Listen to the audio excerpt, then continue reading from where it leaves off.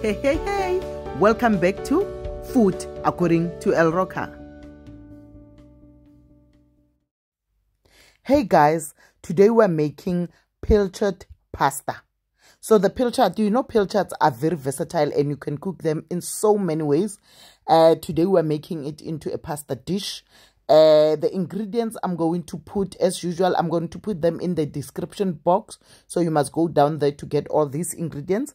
And then you're going to start by boiling your pasta in some salt water with a little bit of oil. And then you're going to drain it with some cold water so that it doesn't stick together. And then you're going to start making your Pilchards. You're gonna put all your spices and the oil in there, and then your onions and your robot pepper, your chili. You're gonna saute all of that with the Worstersauce and all that, and then you're gonna saute until it's soft. And then on the side, you're gonna make your cheese sauce. You can follow the instructions on the packet. It will show you what to make with it, how to make it. And then you are going to take the cheese sauce and put it into that mixture with everything.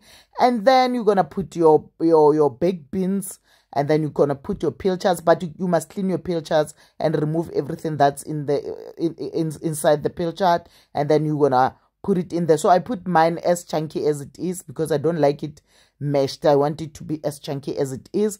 And then from there you mix everything together, and then your Pilchard is ready. It's ready to serve. So it's a very easy and quick meal, and it's very affordable because Pilchards are not so expensive. So try this recipe and tell me how you find it. And thank you so much for coming back and watching this video.